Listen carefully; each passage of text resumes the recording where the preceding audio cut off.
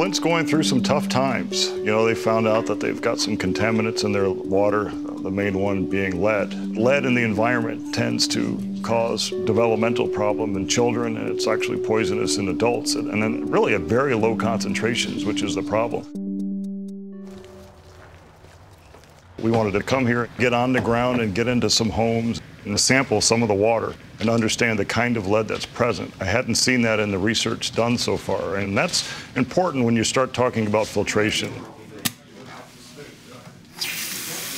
And so what I want to do is make sure that these products work well against the real lead that these consumers are having an issue with.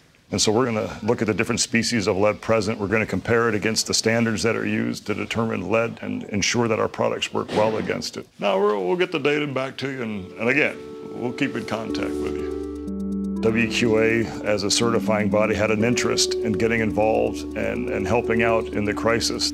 They are willing to do the testing for us.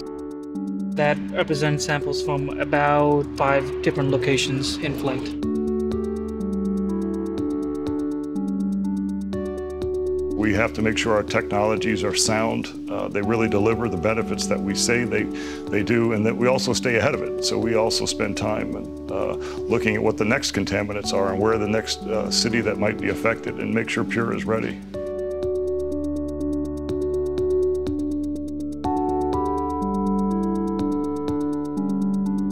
We want to be a company that's meaningful, so we want to be a company that's known for solving the tough problems around water.